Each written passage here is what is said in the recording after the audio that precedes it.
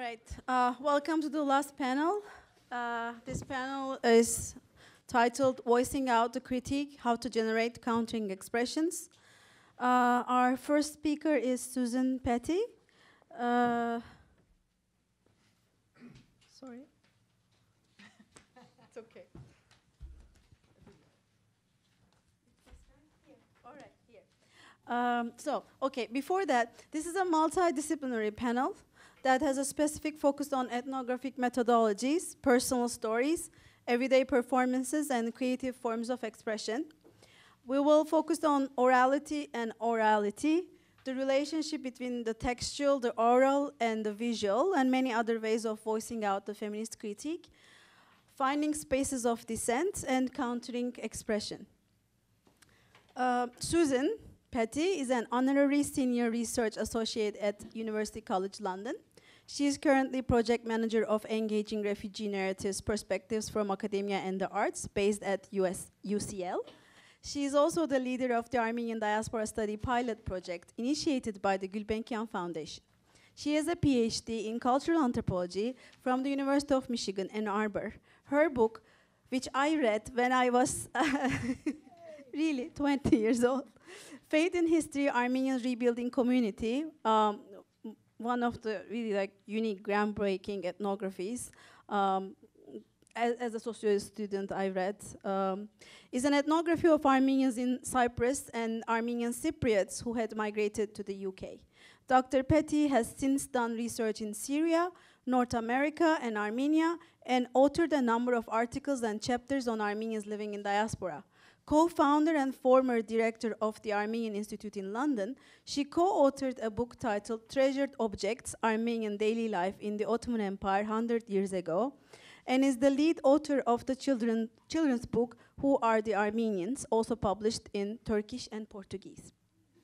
She has also served as director of the Armenian Museum of America and as program manager of the National Armenian Genocide Centennial Commemorations in Washington, D.C.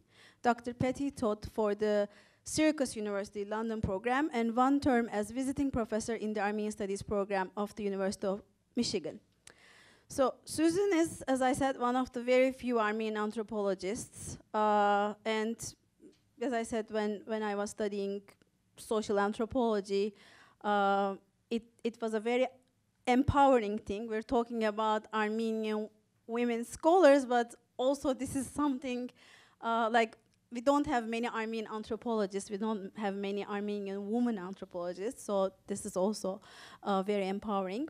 And she wrote, as I said, one of the most important ethnographies of an Armenian diaspora community. Both her scholarship and organizational work contributed greatly to the visibility of Armenian women and to overcome gender blindness of Armenian studies.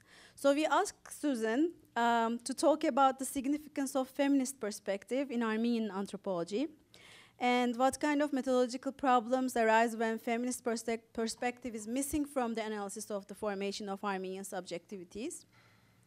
We also asked her to reflect on the importance of everyday performances, arts, and the material culture, artifacts, as sites of expression, because she worked on it and her book is on it. And Susan will also talk about anthropology as a way of hearing dissident voices, the experiences that were marginalized from the community, from the Armenian communities, seeing alternative forms of bonding and creating a family, and many other exciting things. Thank you, Susan. Thank you, Melissa. I guess I need, do I need a microphone, or can you? Oh, okay. You can use that one. Oh, you can. Are you awesome? Oh, this is fine, thanks. I think you can hear me now, right? Yes. Great, thank you, Melissa. That was really, really kind, thank you. And thank you to both of you, Lerna and Melissa. This is really exciting to be here, and I greatly appreciate being invited. And also, it's just, as all of you who have written a book know, it's nice to know somebody read it, you know? And it's also, and the questions that they gave me indicated that they really had read it, which was really even more amazing. So that was really great. The only problem was that as you heard her reading it, it's impossible to answer all of those in 15 minutes. So I'm going to do my best to answer a couple of them, which is a bit lame, but maybe over dinner. So I want to start just by saying, in addition to thank you to these wonderful women, to have a little quote from what they sent out to us. They said, "This project does not merely add women to an already formed narrative, but recomposes the entire history of a century by interweaving women's voices with each other and into the major historical moments of their times, both as shapers of these moments and subjects shaped by them." And I feel this is extremely important. It's also something that I tried to do in that book that you mentioned. And I'll get to that a little bit later, but I just wanted to use that as a jumping off point because I felt that was extremely important. The original title for our talk was a little different. It was Voicing Out the Critique, How to Generate Countering Expressions, which is really interesting and kind of controversial too. I found it especially intriguing in addition to all the other questions, and I wasn't really sure whether I was being asked how I generate countering expressions from people I'm working with. Is this off now? Or no? Okay. Or how I generate countering expressions for myself, because I am a kind of a countering person, I don't know. So, but it's all connected. I try not to generate any kind of expression from the people that I'm working with. I try to listen to them. I try to make them comfortable enough to speak openly with me rather than sort of leading them into something I feel we probably do as anthropologists sometimes, but we try not to. One of the last requests in the commission sent to me by Lerna and Melissa was similar to this. What is the anthropologist's role in listening, understanding, and empowering expressions of dissent within the Armenian communities?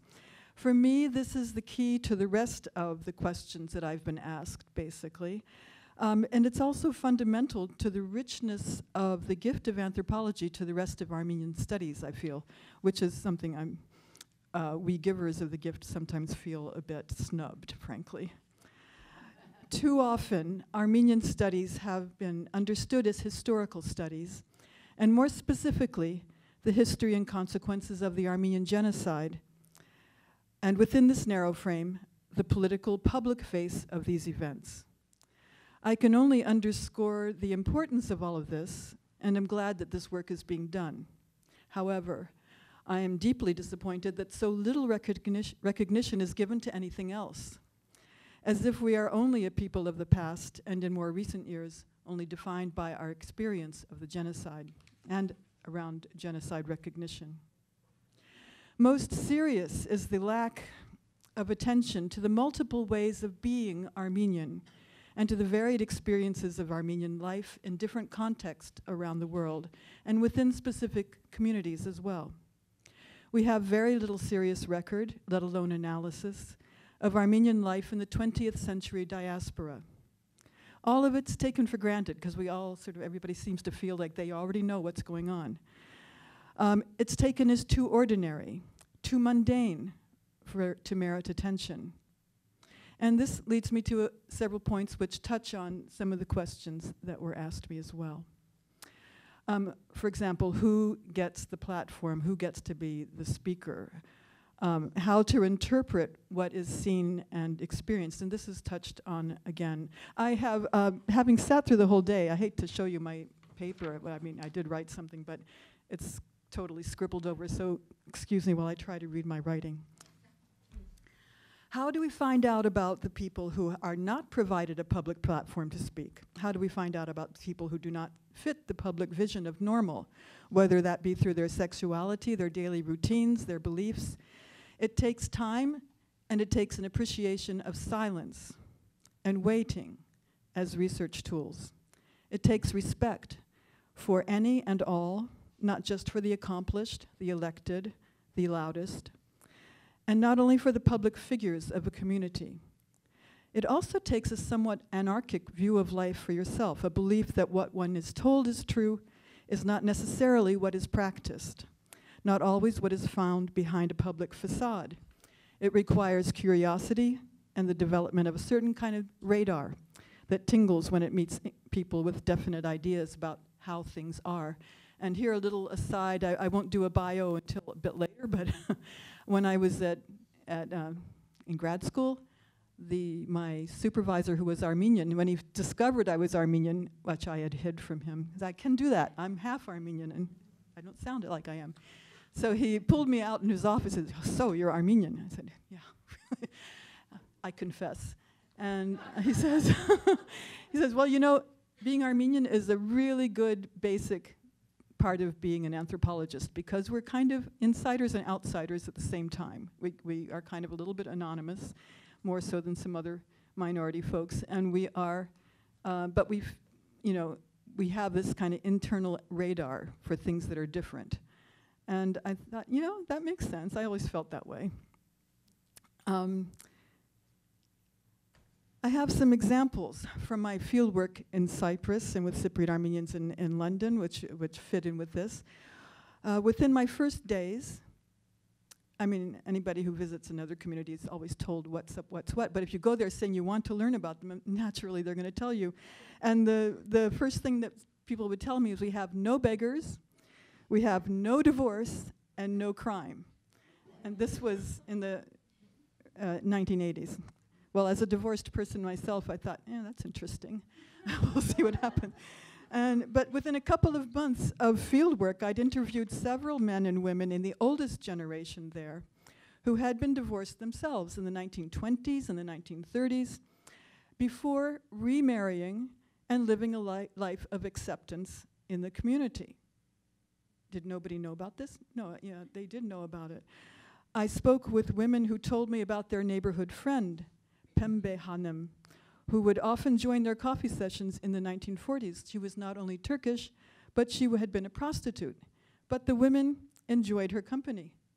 Is this something that they had told me was a normal thing to do? No, not at all.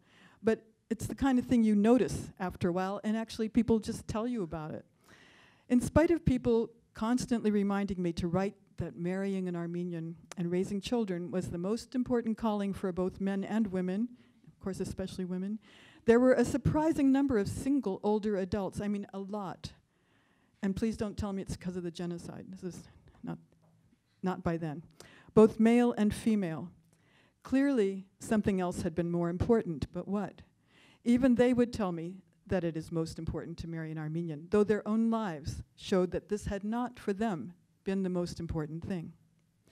Eventually, I began to think of them simply as different kinds of families, as I believe they did, though they did not articulate this, but they certainly demonstrated it. Family is important, but particular shapes of families, less so. I want to mention at this point that earlier talks today mentioned a connection between translation and anthropology, which I feel is very, very important, very strong. But one of them spoke of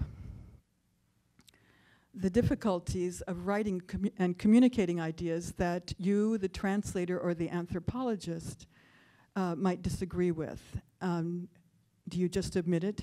You can't include anything, everything. That was Diana, I think.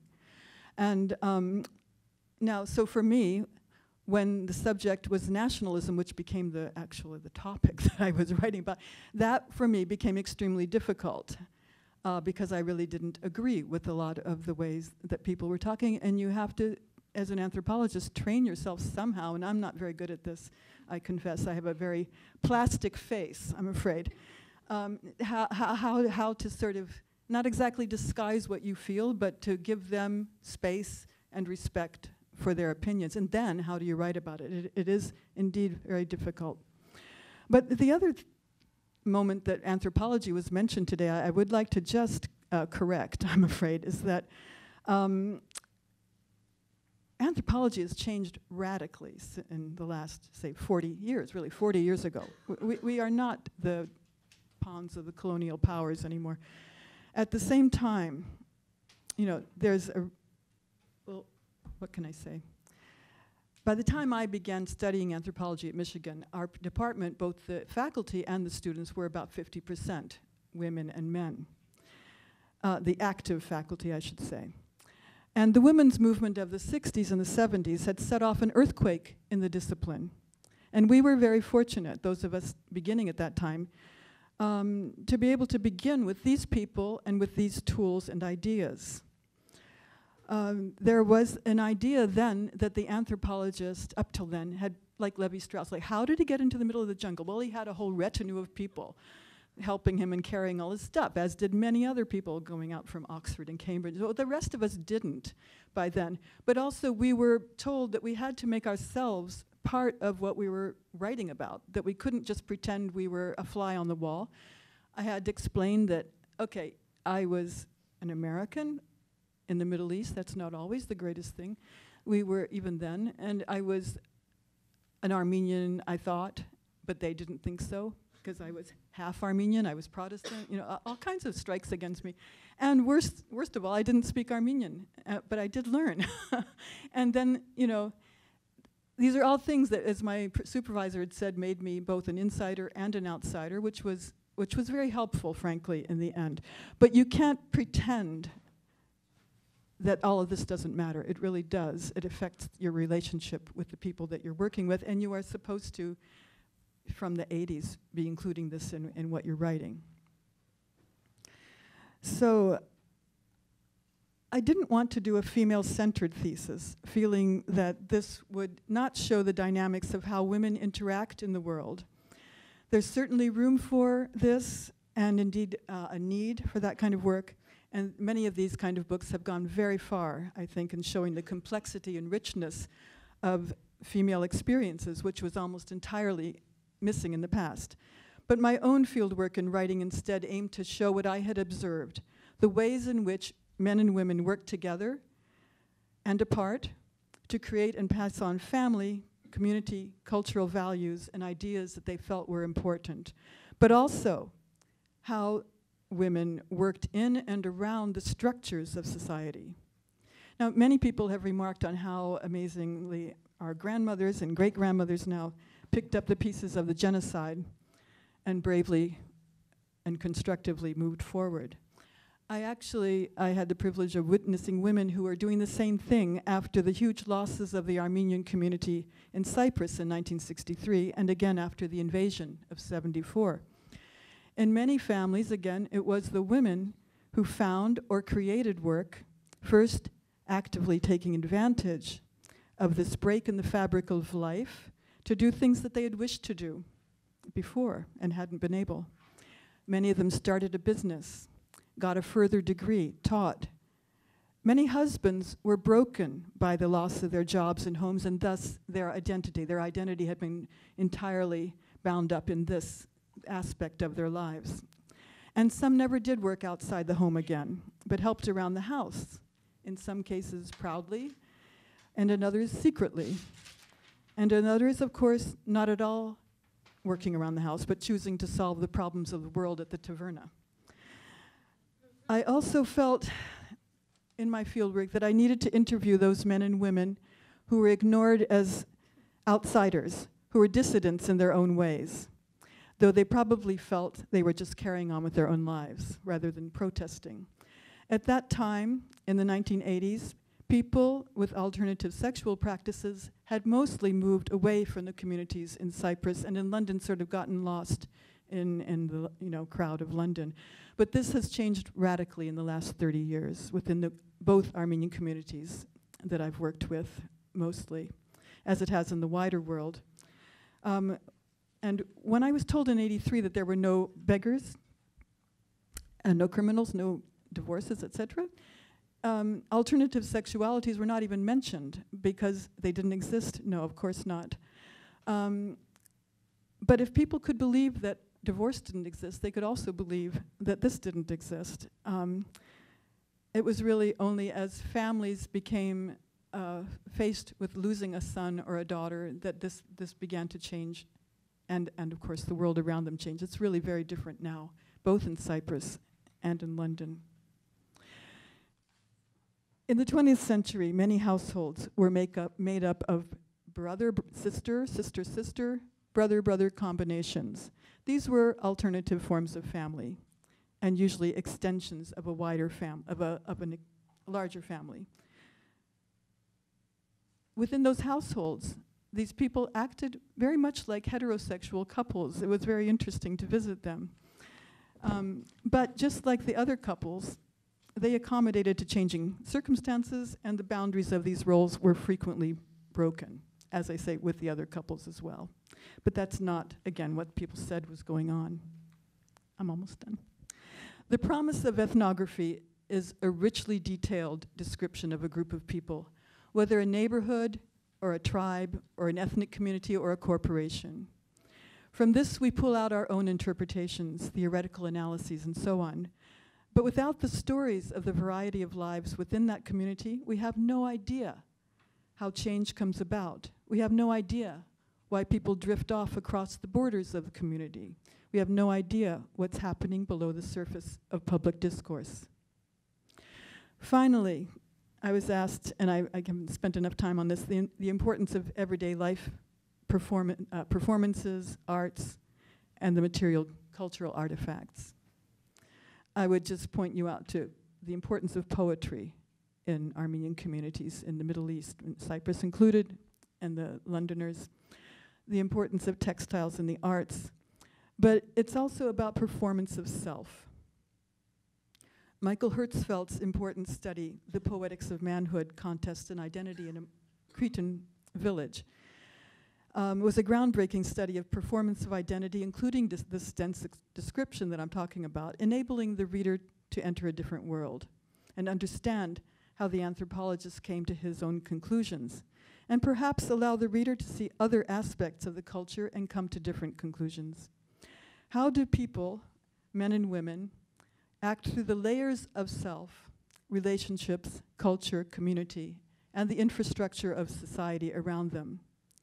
It's not a matter of celebrating diversity so much as being aware of and being able to communicate to others the diverse ways in which people work out and actually perform who they are and what they care about and how they hope to pass it on.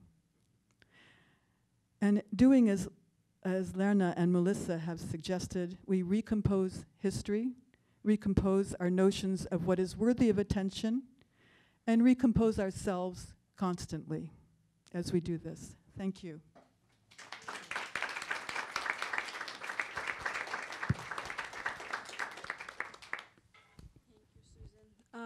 Our next speaker is Hourig Attarian.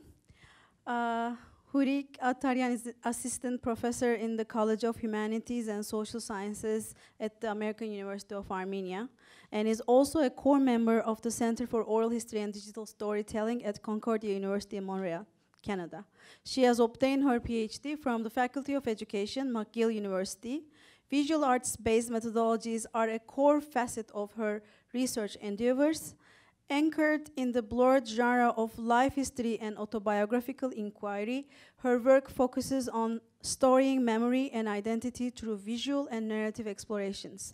Her research creation projects draw together difficult memories and marginalized histories of violence within a framework of public pedagogy. Hourig and I presented on many common spaces occasions here at MIT a couple of years ago. So, of course, Hourig has been engaged in research on storytelling, life storytelling, and we asked her questions, of course, about her work on Armenian women's narration of the self, narration of their life trajectories, and why it is so important to do research on Armenian women or gender studies and use oral history as an important methodology. And in today's talk, we will see amazing things in a second, but before that, because she's an incredible artist herself as well. I admire her. But she invites us to think about feminist methodologies, embodied ways of knowing, multiple subjectivities, and how we position ourselves in the world. How do we intervene? But beyond intervening, how can we altogether disrupt the hegemonic and the normative to open up space, to be able to breathe, I guess, to create a new life instead. I'm kind of taking it away. This is a tall You order. see how she's inspiring me? You see, she always has been an inspiration for me. Sorry. Hourig draws attention to the very act of listening, just like Susan did, how it can be transformative, healing, but at the same time challenging, disturbing. And she will also make us think about ethical ways of listening, difficult life experiences. Wow, tall order. Sorry about that. Okay. Is it working? Yeah? Okay. Well, first of all, a very big and heartfelt thank you to Lerna and Melissa for really dragging out the kitchen table. And I mean this term in the Lori Nilsenian sense, and I'll be talking about her in a little while, for dragging out the kitchen table out into the public arena, finally. With its deep resonance of the personal is political. And also for opening up an opportunity for all of us here to draw our own genealogy. And thank you for that beautiful analogy at the beginning of this workshop in the morning. And so to draw our own genealogy here with this intergenerational workshop. As I was thinking about this workshop, over the last few weeks, the probing questions Lerna and Melissa brought up, and about possible stories I could tell here, I went back to reread some of the feminist scholars who have accompanied my journey of inquiry over the years. This rereading with renewed purpose brought some new questions to light for me, which I'd like to share with you all today. They may also very well be a wish list in terms of imagining the feminist interventions you ask us to think about here individually and collectively today. I must also admit that oftentimes I find my work confronted by the non-existence and the absence of some of these questions in our intellectual communities and discourses. And I want to kind of weave in and out of what I do to give you a background also, and also lead to some of the questions and the wish list I compiled. In academies, what I do would sound something like this. My work is interdisciplinary, straddling between educational studies, oral history, and women's studies. Methodologically, I find myself in the blurred boundaries of narrative inquiry, life history research, autobiographical inquiry, research creation work, and all of these informed by the bigger arc of feminist ways of knowing. In lay terms, what drew me to life history research, and you can turn on the, you'll just get to see photos of my different works as a slideshow. So in lay terms, what drew me to life history research, to life writing, to oral history, initially was my fascination with stories, having grown up with survivor stories, but also ultimately having grown up with my grandmother's, and most particularly with my maternal grandmother's, stubborn silences. And I loved it a lot, Susan, that you talked about silence as a research tool now. It just resonated so deeply. These evolved over the years into exploring life stories of women and girls who have experienced war and displacement. I have been particularly interested in intergenerational narratives, looking at stories of grandmothers, mothers, daughters, and granddaughters, probing how inherited stories impact constructions and negotiations of identity and agency. With my long-term engagement with memory work, I came to realize that I had to explore my own researcher situatedness in order to better comprehend my embeddedness in my research interests. Doing so became key to understand myself and my subjectivity. Self-reflexivity, a rigorous peeling away of the layers of the self and constant questioning of perceptions, became a key tool to explore my researcher subjectivity. In other words, you could say that my research encounters led me to a deep soul-searching experience. Listening to and trying to comprehend the deeper folds of my narrators' life stories also led me back to explore the silences in my family's stories and to see them under a new light. This is how, for example, I discovered new hidden layers in the stories of my two great aunts, both of them lost during the genocide and refound years later. Their compelling narratives also embody tales of loss and survival, silences and secrets, written out on boundaries of women's bodies. Looking for, unraveling, and listening to these stories was probably the most difficult challenge I faced, namely the creation of dialogic spaces within a research process marked by vulnerability and fragility. I turned more and more into visual and performative languages to chart the difficult silences and fractured memories, looking for fragments and traces in archival records along the way.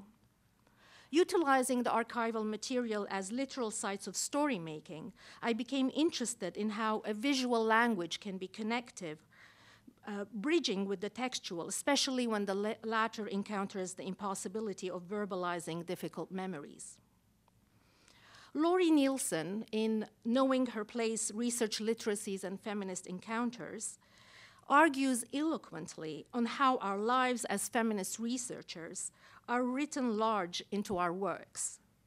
She says, feminist perspectives have shown us how the flesh of story embraces, disturbs, and connects more strongly than disembodied, neutralized text.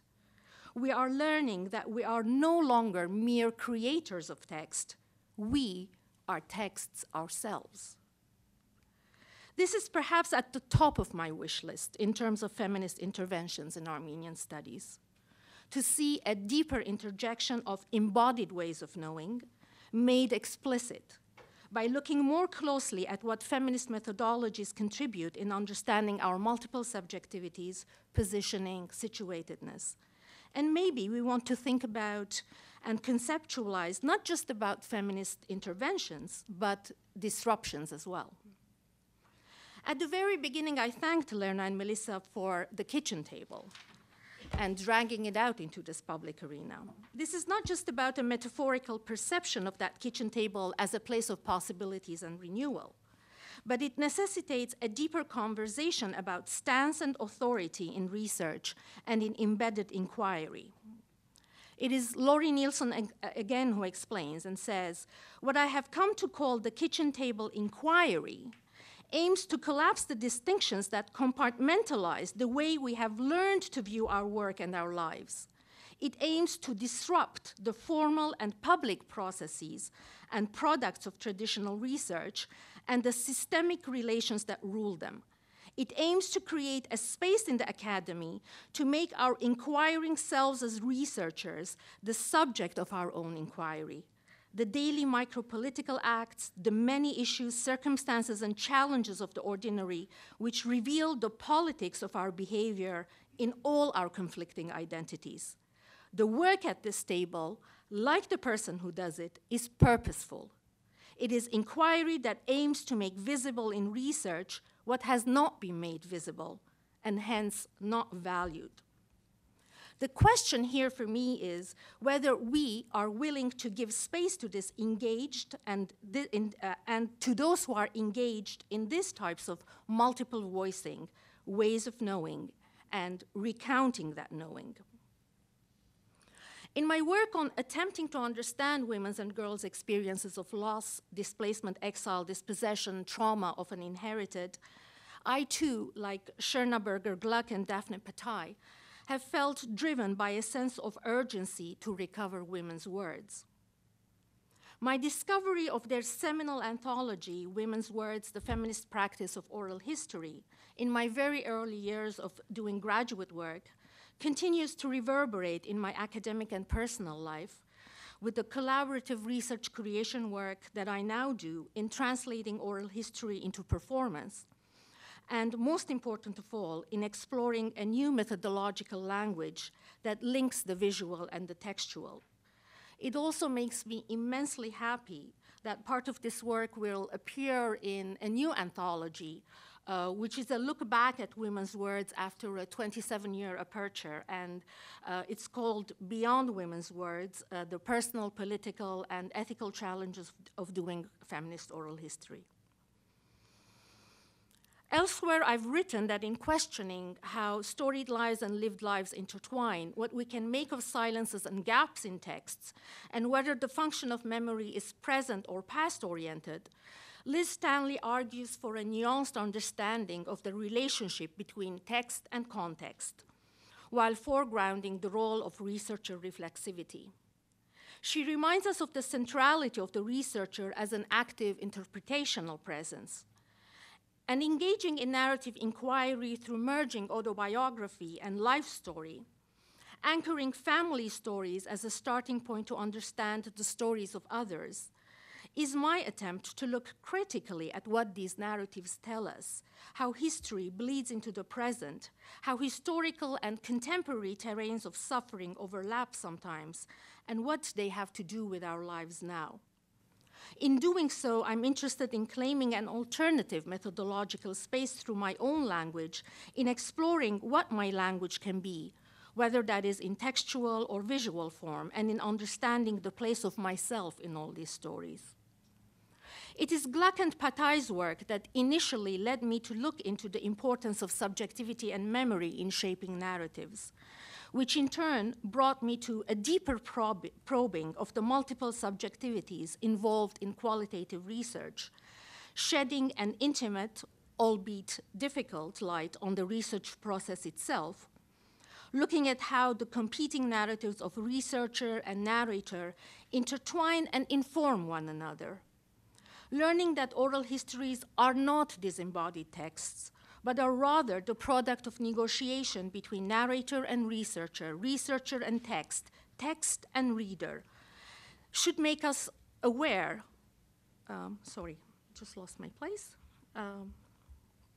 should make us aware of how we're engaged in constant negotiations of meaning on multiple levels at all times, and make that transparent in our texts too. All of which bring me to the second item on my wish list nestled here, which has several subsets.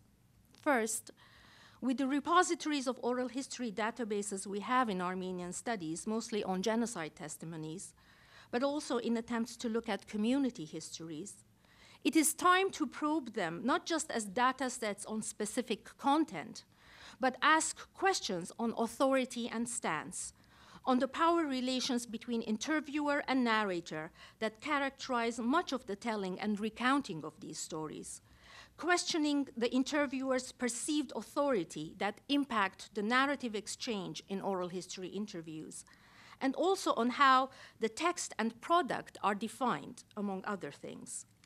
With an understanding of subjectivity as a bridge between context and text, this certainly is an important intervention feminist perspectives can add and should have in Armenian studies. Second, the lens needs to be widened to give more prominence in general to alternative qualitative research practices, including arts-based inquiry and engagements, various forms of life writing from oral history to performance to participatory action research to pedagogy to the emerging field of research creation in general, all of which can breathe new life into Armenian studies. And obviously, feminist methodologies, again, have much to contribute in this aspect as well. And since I mentioned pedagogy, it is also imperative to not only look at the history of Armenian women's education and historical studies of women educators, but also explore contemporary ethnographic studies of classroom teaching nested in discussions of feminist theory and feminist pedagogy. Finally, it is important to bring artists, practitioners, educators, activists who already work in some of these fields together with scholars to include them in wider conversations.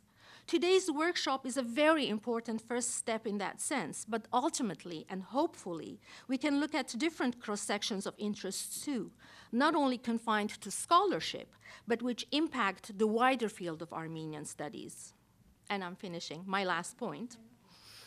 Over the years, I found myself veering away from a center of Armenian studies into a margin of my own making, a periphery I made home. In conversations with colleagues and friends, I know that this is not uncommon. What has become crucial for me in this home and away place I have found is feminist mentorship. I have been lucky. I found that mentorship in my doctoral committee members during my graduate work and in colleagues and peers in my later years of research and teaching. And I want to indulge here a little bit, and I want to acknowledge, and I want you to forgive that indulgence, because I want to acknowledge some of the mentors who are present here today. Arli Navakian and Arpi Hamalian, for their unwavering support and insight, and also humor they provided over the years. And I learned never to underestimate the power of humor in dealing with dysfunctional patriarchal hierarchies in academia, and also how they fuel the energy to struggle against it.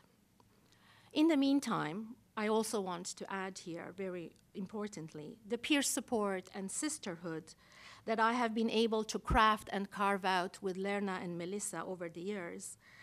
Creating our own academy of the kitchen table continues to nurture me intellectually and personally. And so finally, I arrive at the last item on my wish list. I believe that for a heteroglossia of feminist interventions and disruptions to come into being, to grow and to flourish, creating nurturing dialogical pockets of feminist mentorship is definitely a must. Thank you.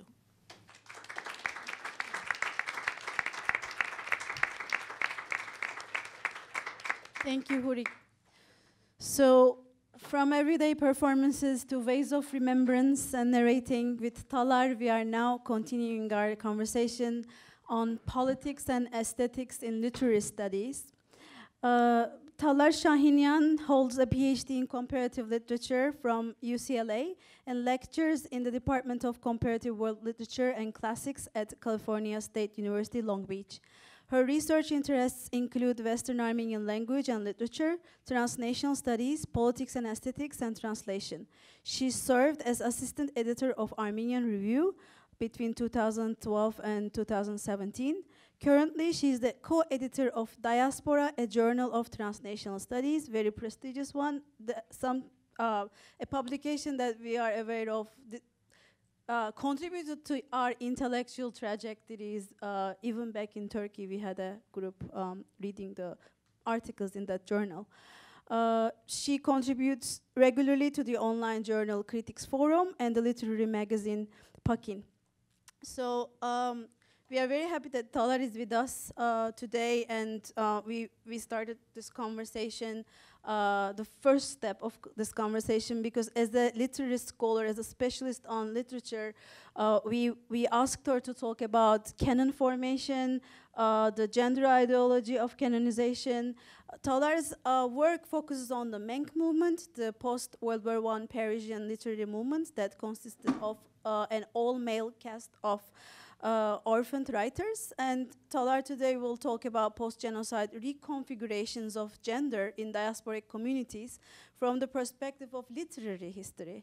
She will focus both on the Menk movement and the writings of post-World War II Armenian intellectuals in the Middle East, and she will analyze how they configured the genocide within the patriarchal paradigm. That is, they configured this as the loss of the nation and the loss of the patriarchy. So, thank you. Thank you, Melissa. So I'm from the various questions that Melissa and Lerna posed via email, I decided to talk about my intellectual trajectory today, the scholarly trajectory. And I just have to say that I've been so invigorated and stimulated by all the discussions today. I've been sitting there all day since morning and mourning the potential unwritten presentations that I could have presented on today. This speaks volume to the necessity of this platform that your workshop has created, and I really thank you for the invitation. I feel really privileged to be among all of you. All right. So in a 1927 article entitled "Women in the Modern Social Order," published in the Parisian newspaper Hourig, Vasken Chahinian, an up-and-coming young male, I should say, writer, pronounces the following, and I quote, "A woman, we cannot forget, beyond being mother and the family's anchor, is also the source of our joy and happiness. In other words, she is simultaneously mother and, forgive my pagan explanation, a lover." In what he naively presents as a progressive reframing, Chahinian brings together two seemingly conflicting views of womanhood, arguing that motherhood and desirability are not mutually exclusive. In this article, Chahinian attempts to reconcile a socialist understanding of women's rights with a nationalist understanding of women in the Armenian context. While he adamantly advocates for equal rights and calls for the protection of women's sexual autonomy, his at times contradictory statements that continue to imagine women as both mother and object of desire hint to the paradoxical, not to say confused, relationship that emergent Armenian writers had with modernity in their post-genocide displaced setting. Chahinian was a member of a Parisian literary movement called Menk, meaning we. Formed in the late 1920s, the group gathered a number of writers, an all-male cast, who belonged to the orphaned generation, meaning those who survived the genocide as children. I first came across the story of this group in Krikor Beledian's then newly released 2001 French publication of 50 Years of Armenian Literature in France. The coincidence was timely. I had just started my graduate work at UCLA and was immersed in Francophone literature, and thereby theories of memory and exile. Naturally, I was drawn to what I immediately recognized as a forgotten archive in the exiled Western Armenian language. How was it possible that I, someone who had attended diaspora's Armenian schools, who had studied modern Armenian literature as an undergrad, and who was well-versed, I thought, in diaspora's cultural history, had missed the story of this group? As I tallied their immense literary output, I was further puzzled at how little I recognized the names of the 15 signatories. With the exception of Shahan Shahnur and a vague familiarity with names like Nigoros Sarafian, Nishanbe Shiktashlian, and Shavash Nartuni, these authors remained unknown to me.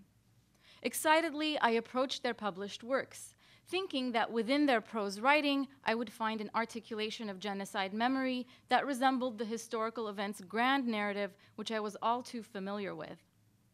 To my surprise, the works of these French Armenian writers were devoid of any explicit memory of the catastrophic events of the past, yet they consistently portrayed a crisis of survival in the aftermath of the genocide for both the survivor living in exile and the displaced culture's prospects of reproduction. All of this to say that the origins of my scholarship are based in an attempt to read into absence in a dual sense. One, the absence of genocide memory in the works of Menk, and two, the absence of Menk in the Western Armenian literary canon. With regard to the first absence, my work consisted of developing a theory of indexical representation that examined trauma through the lens of belatedness and aftermath experience. Within the framework of early generation trauma theory, theorists point out the complete rupture of all human sense-making mechanisms for the survivor amidst and in the wake of catastrophe, and assert that traumatic experience produces a temporal gap, causing a crisis of witnessing and thereby a crisis of self. In this vein, the autobiographical fiction of Menk writers address the paradox of representation inherent to the experience of catastrophe through themes like incest and the figure of the failed witness. The male protagonists of their novels are often faced with the impossible task of replacing their lost fathers within the surviving family structure. They struggle with chronic illness, impotence, unemployment, and depression, hinting at feelings of shame, guilt, and a crisis of witnessing related to both their survival and their inability to reinstate the family structure. Within the incest narratives, we see a similar male perspective of the collapse of social and familial order following the genocide. Told from the perspective of brother, these narratives unquestioningly imply the brother's position of authority in their post-patriarchy setting. The reconstitution of patriarchy presents itself as the imperative mandated by the absence of the father, yet as something that is impossible to achieve because of incest. The works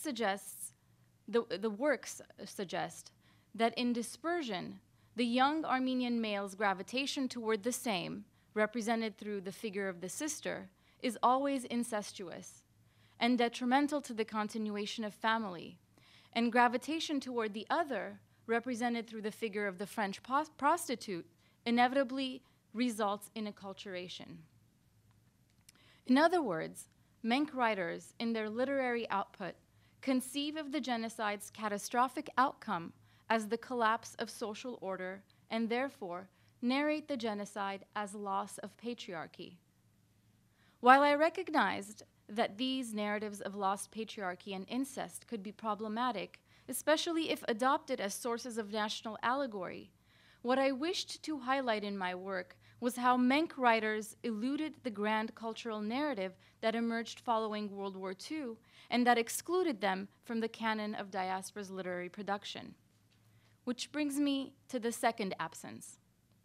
The work of the Menk generation remains largely untranslated and inaccessible, for diaspora institutions have not reprinted or republished them.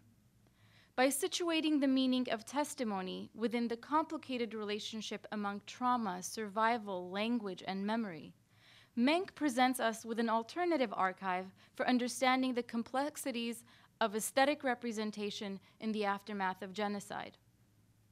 Following World War II, when Beirut took over as the nucleus of diaspora's political, intellectual, and literary activity, and sought to construct a unified and coherent narrative of the genocide and the diaspora, it positioned itself as a connecting thread to the pre-1915 literary tradition and excluded Menk from the modern Armenian literary canon due to the group's attempts to understand diasporic experience as interrupted time. Whereas the post-World War I writers in Paris embraced their exilic condition, rejected tradition, and attempted to carve out a new transnational literature, the post-World War II writers in Lebanon and Syria set out to develop a national literature in Western Armenian against the backdrop of an imagined unified homeland. So while Menk's literary activity during the interwar period was the focus of my doctoral dissertation, my subsequent research studied the period following World War II and traced the history of the Armenian diaspora's processes of canon formation in the Middle East. Within this comparative frame, I could situate Menk as an alternative archive that informs the politics of language vitality in a diasporic setting. The project is the basis of my current book manuscript, which focuses on two key moments in Western Armenian literary history, so post-World War I Paris and post-World War II Beirut, to A, examine how a stateless language sustains itself in exile, and B, critique the model of world literature in its reluctance to expand the practice of literary history to account for stateless literatures that elude international canonization. In the years following World War II, those once referred to as Turkish Armenians, the dispersed, community Armenians, migrant Armenians, or Armenians abroad, came to be known collectively as the diaspora, which came to imagine itself as a transnationally organized, homogeneous entity. The latter part of my research focuses on this period of transition to examine the making of diaspora's grand narrative founded on the notion of national cultural production in exile. Therein, I argue that the articulation of diaspora's narrative was occasioned by two rival conferences. The Second Congress of the Soviet Armenian Writers' Union, which was held in Yerevan in 1946 for a select group of diaspora writers, and where a select group of diaspora writers were invited, I should say, and a reactionary conference organized by the Writers' Association of Syria and Lebanon, held in Shtora, Lebanon in 1948. These rival conferences, once again overwhelmingly male spaces, caused diaspora intellectuals to realize the threat facing Western Armenian language in exile, and incidentally positioned Beirut as, and more broadly the Middle East, as the hub for centralization and standardization of Western Armenian language and literature. As a result, by the 1950s, educational institutions became potent markers of centering as they joined the larger apparatus of language standardization and thereby became the a means of the narrative construction of the diaspora. Under this rubric, I examined the poetry of three members of the Writers' Association of Syria and Lebanon, Musher Ishkhan, Garo Sassouni, and Levon Shant, who emerged as educators in the burgeoning Armenian day school scene of Beirut. Their poetry, celebrating the Armenian language as a symbolic territory and thereby perpetuating the myth of a unified homeland and the myth of return, formed the canon of Western Armenian literature, which was subsequently incorporated into textbooks and anthologies. Because the appearance of this literary trope coincided with a political campaign to forge an Armenian vernacular that was free of dialectic and Turkish influence, I argue that with this move from prose of the Menk generation to poetry of the Beirut generation, art in the diaspora gained a new framing as a national literature in exile rather than a transnational literature in dispersion, which is what the Menk generation was trying to carve out. Another way of articulating this comparison is as follows. If the Paris scene reconfigured genocide as loss of patriarchy, Armenian intellectuals of the post-World War II Beirut scene assigned a similarly patriarchal configuration to the genocide and saw it as loss of nation. Within these parallel configurations, two significant literary tropes emerge that imagine women as either sister or mother. In the case of the former, the Armenian woman is seen as an obstacle to the reconstitution of patriarchal order. In the case of the latter, the Armenian woman is seen as the transmitter of language and tradition and as a necessary component of the nation-building project in the diaspora. Too intent on positioning Menk as an alternative archive that could instruct us on Western Armenian literary production and language vitality, I have failed to turn my scholarly attention to yet a third absence that lies within the aforementioned paradigms. Female voices are absent in the construction of both these literary and intellectual spaces that produce these gendered narratives. This workshop has allowed me to think through this latter form of uneven representation to suggest that what we're talking about is not an absence after all, rather a case of exclusion. Women are always there, in fact, in their writing.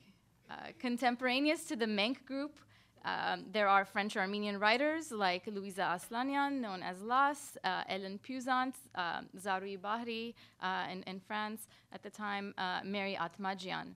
They are simply left in the margins of the flurry of activity, like the weekly writers group meetings and the association meetings, the group formations, editorial boards of the literary journals, and as signatories of these manifesto-like announcements that are coming out in these journals. And that produced all of these, the flurry of activity, which produced structures of authority that shaped a transnational literary discourse. I should also add that Sidan Seza is the same as Seza that ends up in Lebanon. Yeah. So she's there at the 48 meeting as an invited guest, but is not given the platform to be part of the program and not out of the content in terms of program. The transnational space of post-genocide Western Armenian literary history, therefore, consists of a story of competing centers. In other words, the Beirut scene, which shaped the literary canon, imagined itself dialogically with and against the Parisian activity of the interwar period and with and against Soviet Armenia.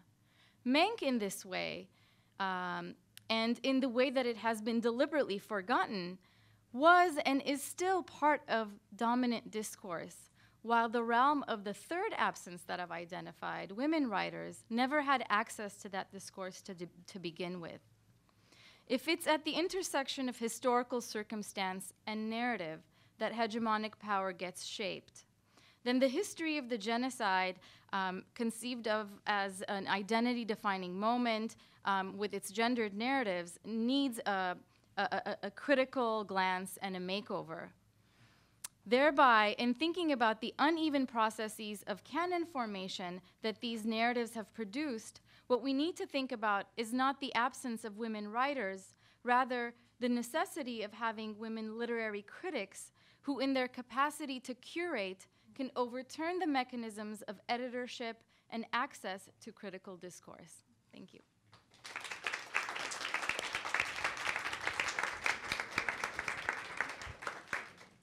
Thank you, Talar.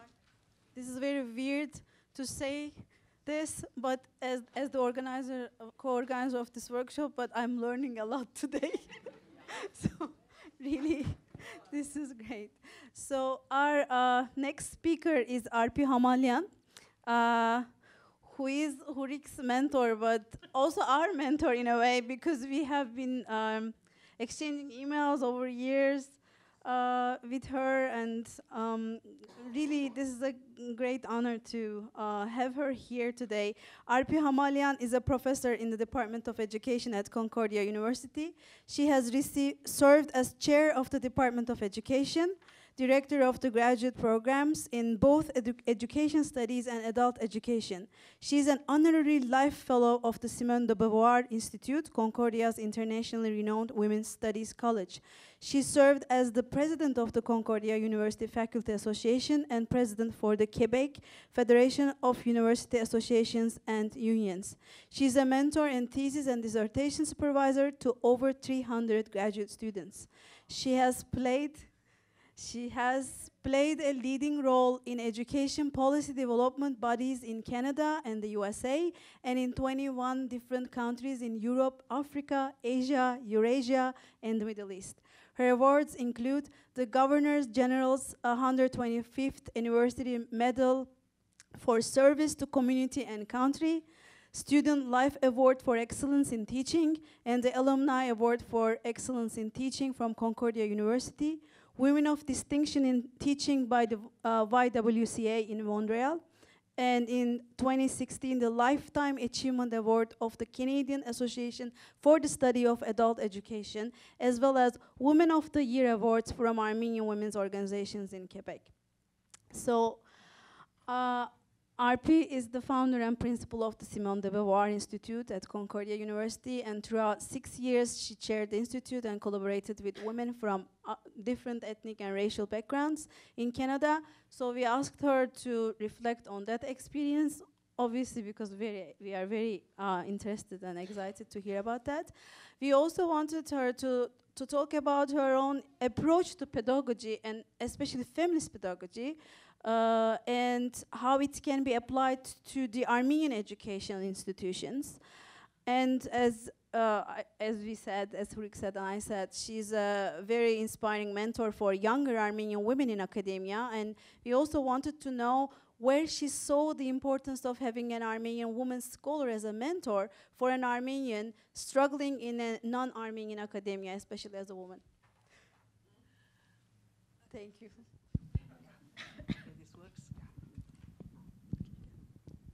Hello?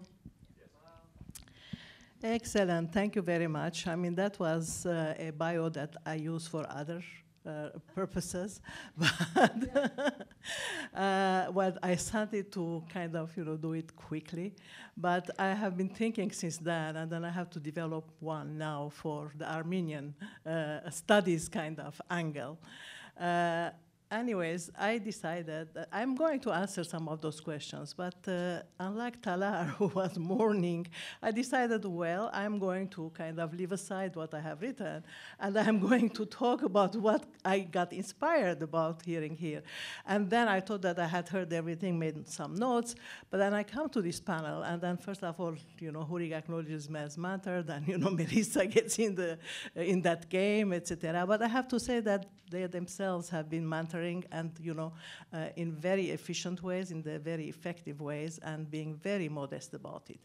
And I'm going to use one of, a daughter-in-law of the Armenians. Her name is Mary Catherine Bateson, the daughter of Gregory Bateson and Margaret Mead. And then she says that we should start paying loving attention to what has not been loved so far. And I think, I will really congratulate you, Melissa and Lerna, for paying loving attention to the subject that you are paying at and looking at, and to talking about her story. Talking about her story, as you were saying, is not to kind of throw out the history that we know, but to make really relevant her story, because especially in the Armenian case, at several occasions, her story is more important than his story, because his story was either massacred or sent to jail or whatever. I give the example of Dignak Papkasun Hayot Ashkari. One of the questions is, if you have to rewrite the Armenian history, how will you rewrite it? Well, you rewrite it from the woman's point of view. Okay, we know about Vartanats, about the princes and the leaders, this, that, and the other, and they go, and then the women hear that after being held hostage, they may be coming back because they have changed their religion, right? Well, the women organize the army, go to the border. They are not going to let these traitors come back in, okay? So that, why don't we write that story? We start from that story, then we acknowledge the work that the Vartanants did. But then, why should they be the central storyline, But it is complementary. It is not one against the other, but we have not done that work. And it is really very shnor hagal courts, as we say in Armenian, that you are doing. So I congratulate you for that. I'm sitting here, and then Pattie is saying that, she studied at Michigan University. And of course, my anthropology professor was a graduate, Louise Sweet, and she was a student of Leslie White. And she is the one who really encouraged me in terms of bringing in our contribution, the Armenian contribution, to the history of anthropology in general, or different areas in which she was working. She has several volumes entitled People and Culture of the Middle East. And then, what happened is that while working on that, also we were in dialogue, etc. She kept on asking me, what have Armenians done in this? What have Armenians, where are they? I cannot find any resources. So I'll tell her stories, and I'll take her home, and my parents will tell her stories. And therefore, she, in many different ways, contributed my kind of taking interest in working and talking academies about these subjects. Today I'm not going to talk academies, but if you want, some of those publications are there, you can look at them. But she also, for several occasions, when the National Geographic, for example, there were particular articles or maps or whatever about the Middle East, the Near East, etc., she will send letters correcting them, and then they will have corrections published. So these are the kinds of things that, gave me this business of thinking about being an enabler rather than, oh, this I cannot do, that I cannot do. And that is why, in many ways, when I came to academia and I came to Quebec, I decided, the thing to do is, as we talk about, get to sovereign positions, so that you are the sovereign, and then you decide how things should work. And that is how I got involved in terms of the unions and this, that, and the other, and of course, Simone de Beauvoir story comes there. But another thing is that it is very important. I started teaching adult education because I was teaching anthropology, qualitative methods, etc. And then the university decided not to hire adult educators anymore on that subject. And then I decided I'm going to teach them. So we're not going to let this disappear. And therefore, that is when I started thinking, about what we learn outside of academia. And then where I learned my Armenian her stories. And it is very interesting that one of them is very much linked to hygiene. What I am doing now, that I am not so under pressure for publishing for tenure and promotion, etc., I am translating women's diaries. And the first one I started, we were now at the 7th one we are doing, but then the first one started when I saw an ad in, I was looking at Zorian here, there, and the other, and there was this woman asking, somebody can translate my grandmother's diaries because I want to know my history. And then the mother would talk about it. She wouldn't want to hear it because the mother was Armenian, the father was English. And the father had come as a Salvation Army person to a camp in France, in Marseille, and then that's where they got married. And she never wanted to hear the Armenian side of the story because it was sad. Now the mother had Alzheimer's, and now she wants to learn about her Armenian side history. And then they discovered the grandmother's diary. They were trying to translate the grandmother's diary, and then what happened is that Zorian and several others sent it to translators, and the answer will come back. These are the ramblings of a peasant woman. We are not going to waste our time.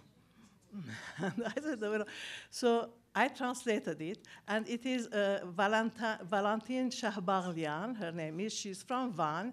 And then herself and her sisters, all of them were kind of very interesting people. One of the sisters is Lucy Targul. Lucy Targul that ended up in Armenia, whereas they ended up in Mamashte. And Lucy Targul became a very famous writer in Armenia. Now, the tie to Hygiene is that Lucy Targul decided to criticize the nomenclatura in Armenia. So she wrote an article about the zoo, going to the zoo and seeing, the lion and seeing, who oppresses who, etc.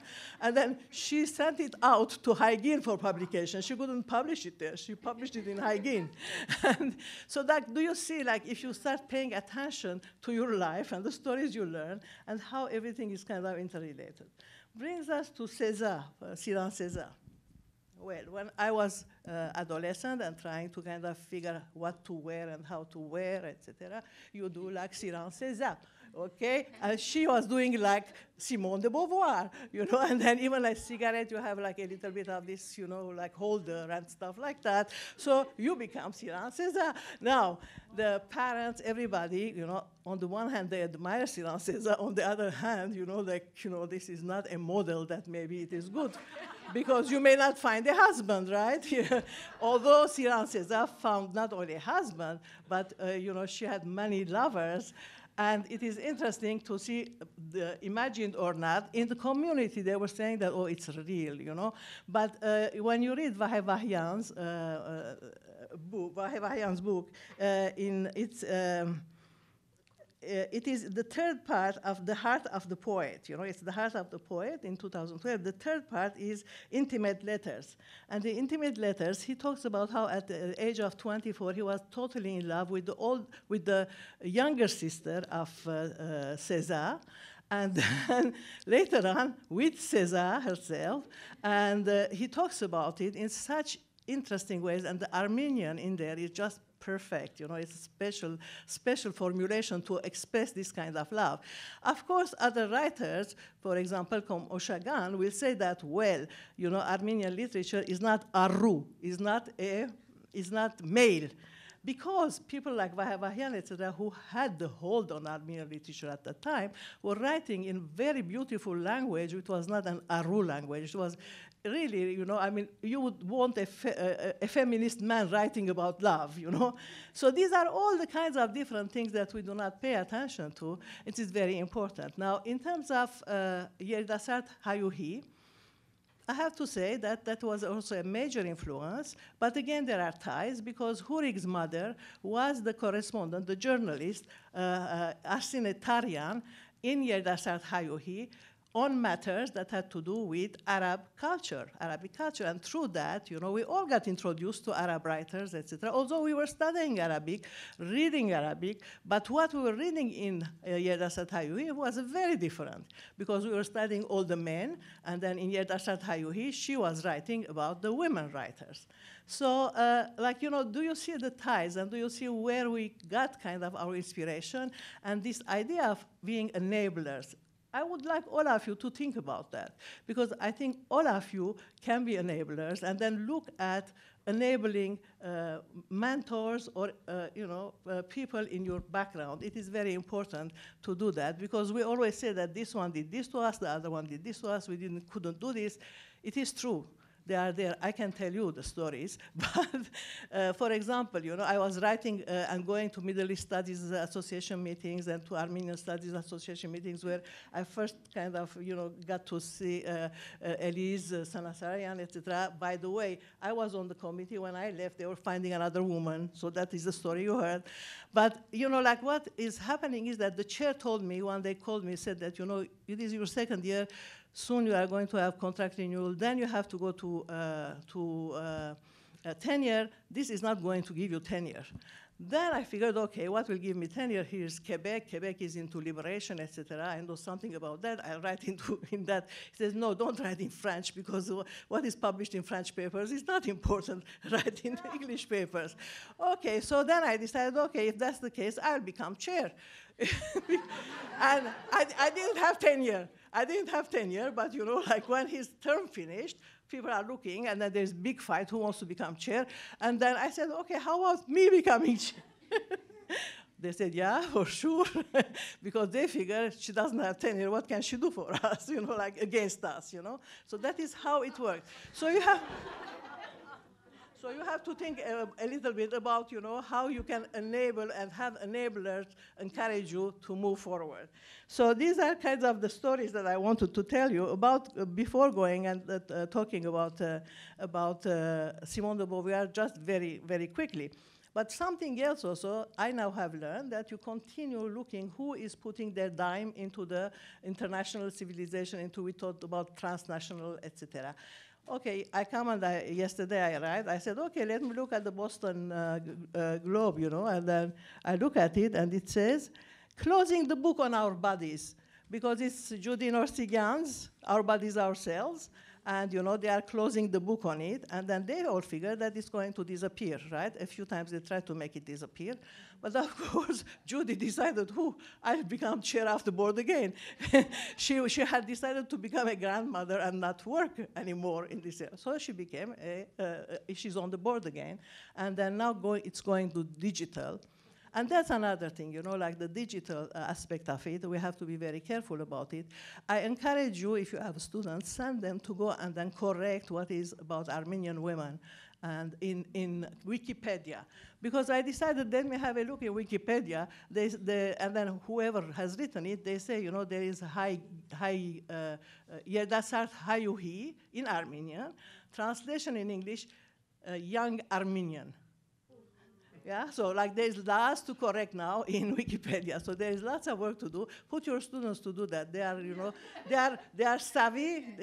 They are savvy in terms of these things. So let them go and correct it. Now about Simone de Beauvoir, I think we are at the same time now as we were at the making of Simone de Beauvoir's Institute. When I arrived to Concordia, it was 1974. And in 1974, I came from Wisconsin, by the way, and it was Louise Sweet, who was chair of anthropology, who faxed me saying that, there is money in educational studies. I was accepted in anthropology, but no money. So I went to educational studies with the money, but I took all my courses in anthropology because there was nothing, the field of educational studies was just growing, so there was nothing, yeah. So, okay, so what happened is that we were ready when the Concordia decided that it is becoming too big. It has 40,000 kind of students. Maybe we should create, in order to give a little bit of competition to McGill, a college system, where the college system, the students come live with the professors in a small buildings, etc., and then do research together, etc., have that kind of academic life community.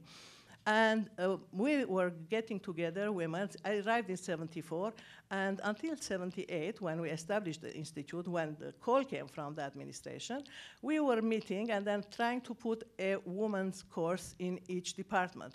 So we were from many departments, and we did that. And then when the call came from the administration, sent proposals, we want to create colleges, we were the first ones who were ready. We sent the proposal, said that we have the courses, and then we now need a space. And it was big debate, and then finally we got it, Senate approved it, got established. Now there were 4 or 5 very strong women who all wanted to become principal of the Simone de Beauvoir Institute. And then, you know, like one of them became principal. Then when her term ended, another one came. And then, you know, like there was internal kind of strife. And again, you know, the dean called me, and she was a native woman, Gail Guthrie Valaskakis. And then, you know, the Guthrie Museum, you know, that's her brother who runs that. And she called me, she says, look, you established the union, you did this, you did that. Why don't you go see what's happening at your institute? So I went, and then they went through process, and then they were all men and in the selection committee, because I still had to apply so that it looks all legitimate. And then one after the other who knew me as the, you know, as organizing the union, so will tell me, Professor Hamalian, why do you want to drag your good name in the gutter? Okay? I said, yeah, which gutter? So that they didn't answer. I said, which gutter? And so they said, are you sure you want to go become principal there? I said, yeah, I am pretty sure. The dean asked me, and I will go if you agree. Okay, they said that, you know, it's your decision. So that is how things happen. And what we decided to do is, they asked me what you did then. You know, what we decided to do is change everything, nomenclature, starting from nomenclature. And with a group of LGBTQ students, we decided we don't like bachelor of degree, master's degree, etc. So it became baccalaureate degree, magisteriate degree. So we take to Senate.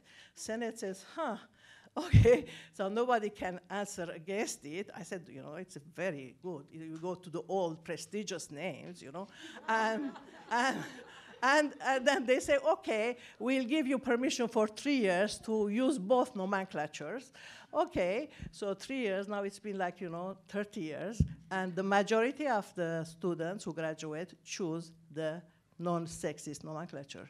So these are the kinds of things. You change nomenclature, you change course titles, you know, and you make sure that you have always kind of people who are going to support you in the male hierarchy. Okay, yeah, so you don't give them the decision-making power, but they are there to support you when the need is there. Because like they tell me, you know, why do you want to drag your good name? So you are my good friend, vote for me, okay? So that's how it goes. About you know, the other questions, I answered some of them in terms of, you know, how do you change the courses, etc. Yeah, no, yeah. No, yeah, but you know, that's pretty much what I wanted to say, is that, you know, like, let us become enablers and think back. You will find enablers in your own lives, and then therefore try to imitate that. Thank you very much.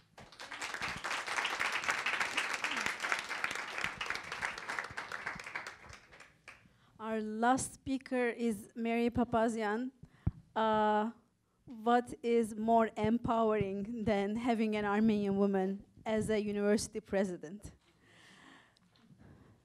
Mary Papazian is the president of San Jose State University since 2016, the founding campus in the California State University system.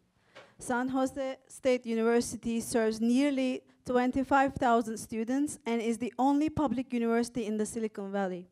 Prior to joining San Jose State University, Papazian served as president of Southern Connecticut State University in New Haven, Connecticut, provost and senior vice president for academic affairs at Lehman College of the City University of New York, CUNY, dean of the College of Humanities and Social Sciences at Montclair State University in New Jersey, and the associate dean of the College of Arts and Science at Oakland University in Rochester, Michigan. Papazian began her career at Oakland University, where she was an assistant, associate, and tenured professor of English. Born and raised in Southern California, Papazian holds a bachelor's, master's, and PhD in English from UCLA. Her scholarship focuses on Renaissance and early 17th century English literature with a special emphasis on the work of John Donne and John Milton. She is a graduate of the Holy Martyrs Ferahian Armenian High School in Encino, California. Sorry, I was supposed to ask this before. And recently was awarded the Sensak and Mesrop Medal by His Holiness Katolikos Karekin II. Mary is, as we said, is the only Armenian woman to hold a university president position in the US. And we asked her to talk about her intellectual trajectory and her path as an administrator in academia. And as an educator, scholar, administrator, and mentor, and enabler, we asked her to reflect on the impact of Armenian family, community, and educational institutions on gender relations within the community and how this impacted Armenian women's and men's academic and professional success. What we also want to consult with Mary as a university president is what are the ways of creating infrastructures, programs, resources to bring the two fields, Armenian studies and women's gender and sexuality studies together.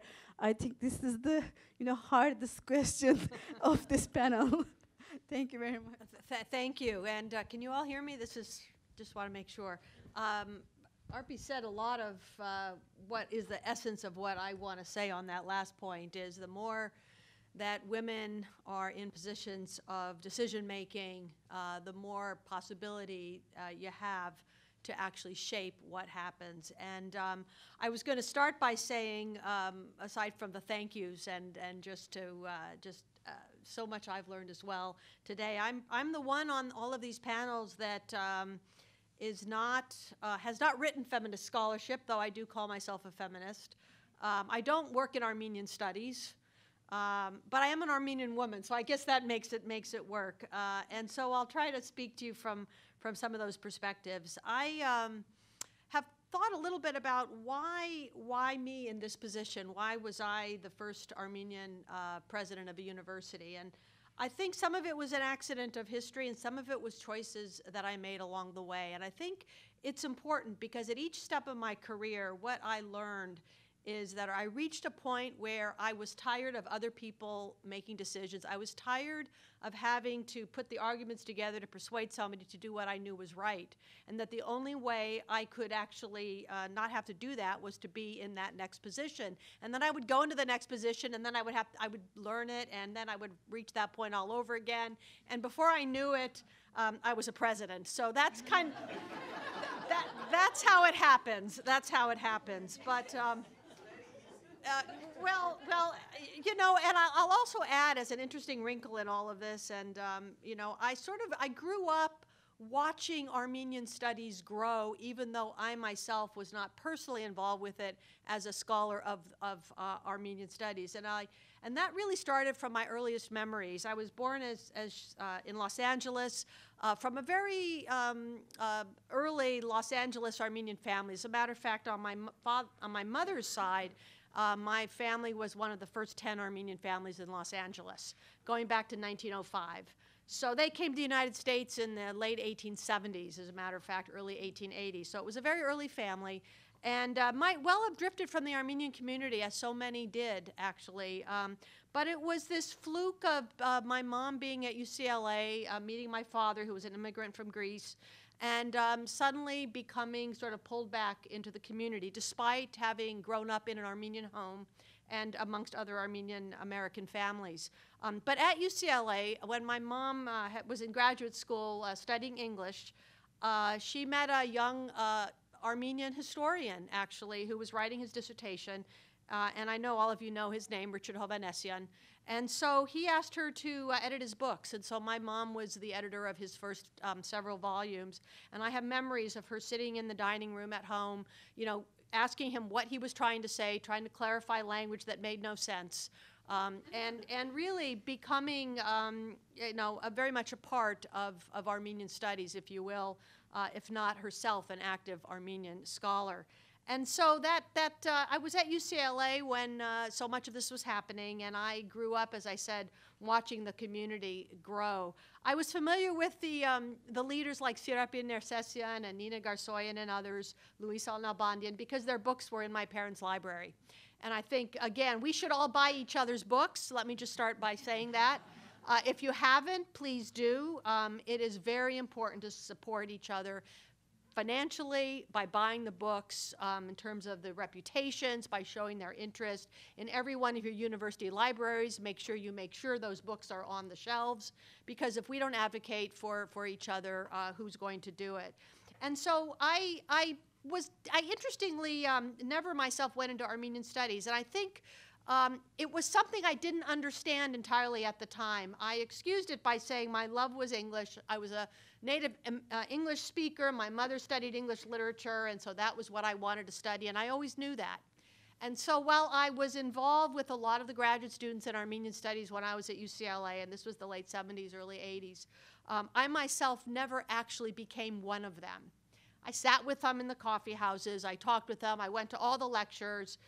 Richard and others said, why aren't you in Armenian studies? And I said, I love English literature, which can, by the way, be just as patriarchal, just as misogynistic as any other discipline. There's nothing particularly unique, honestly, about Armenian studies to other studies. And in those early years, Armenian studies wasn't actually even recognized as a discipline. The early scholars, my husband included, studied something else and then taught Armenian history classes as an extra for many, many years. Dennis taught Russian history, and he added an extra class because he felt strongly about teaching Armenian history. And so it slowly became part of more accepted as part of the canon. But I think it was also that way in part because people who taught it also taught other things, and so they brought it into the discipline.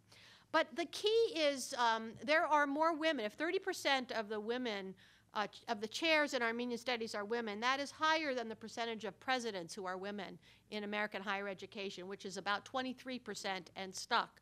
So we need more. So to all of you young scholars out there, remember that sometimes those pathways can lead to some very interesting possibilities for you.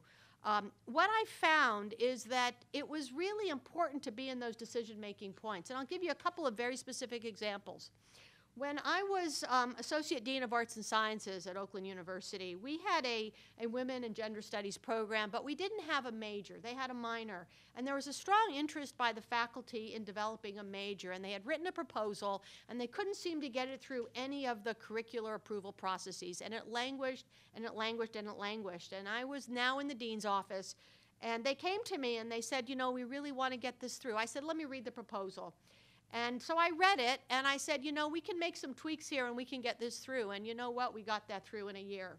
Because I took an interest in it, I felt it was important, and I worked with the faculty and made sure that we were able to defend it, make the case and make the argument in the language that other people needed to use. We tend to speak in our own language sometimes, and all of you know this very well because you are multilingual, multicultural in that sense. But sometimes the arguments have to be made in somebody else's language, in the language of those who have to make the decision. And that means it may seem on the one hand like compromising ours. I said we need to reduce the politics in it. That doesn't matter. You can teach what you want in the classes. But for the proposal's sake, let's just reduce some of that. Let's keep the academic argument strong. Make it a little less threatening, because at the end of the day, you want an approved program, and then you teach what you want to teach. So the net result isn't changing. You have the program, you educate the students, and you write what you want in academic journals, and you make your public speeches, and you begin to change the discipline itself from the inside. You know, we work both from the outside in and from the inside out. Others have worked from the outside in. I made the choice to work from the inside out. I'll give you one more example. When I was dean, we were running a search in my home department of English for a position that was actually my own field. It was a 17th century non-dramatic poetry and Milton position. So I happened to know the field very well. I knew the graduate students. I knew that many of them were women as well as men. I knew many of them, actually. I'd seen them at academic conferences. And so as dean, I had a chance to review the finalist pool, decide who was, to approve that so they can bring them in, right? This is how the process works.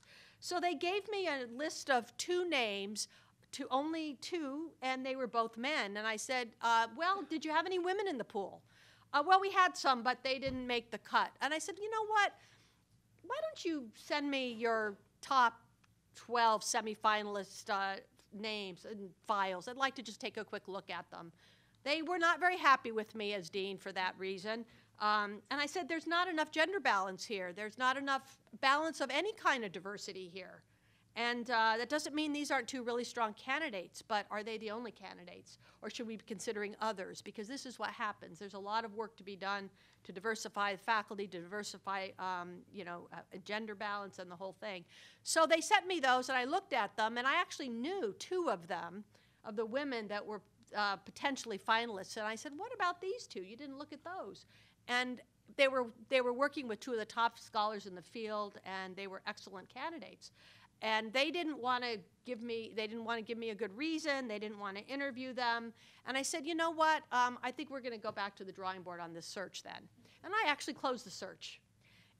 At the same time, philosophy did the same thing, but I went back to them and I said, philosophy, why are you only bringing in 3 men? Are there any women in the pool? They said, well, they gave me a very detailed, very thoughtful response where they explained who the top women candidates were and why they didn't feel that they were appropriate to bring in. And it was honest, it had integrity, and they concluded their search. They were allowed to finish it. And so we do have a role to play in shaping what happens, in shaping the tone, in shaping the results on some of these things.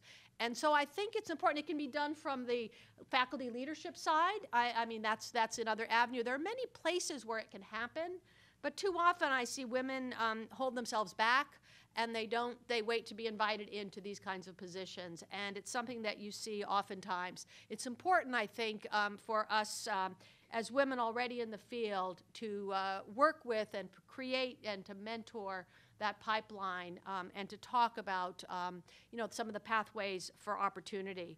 I was fortunate to have numerous mentors, both men and women. But the first time I ever found myself in a group of women like this with some men, but just all women actually, was in a women's higher ed management seminar. It's a HERS program, which hosts seminars for women in higher education leadership at Wellesley, at Bryn Mawr, at University of Denver. I'm now on their board. It's a national organization. And I have 3 brothers, so I actually grew up in a family of brothers. What looked on the outside like a very traditional Armenian family. My father was born in Greece and grew up in that community. And yet, because my mother, I think, had grown up differently as an American Armenian in the United States, I had a different perspective. And it was never, I was never given the sense that I couldn't do what I wanted to do. And I think that might have been a bit unusual at that time, at that place. And so the mentorship that I like to provide is to say to women oftentimes that, too often we are told we can't do these things. The truth is you just have to step up and do them. Now, for some of the stories you heard earlier today, it wasn't that easy. And there were real structural barriers in place. And we all stand on the shoulders of those who have come before us, and we should always remember that.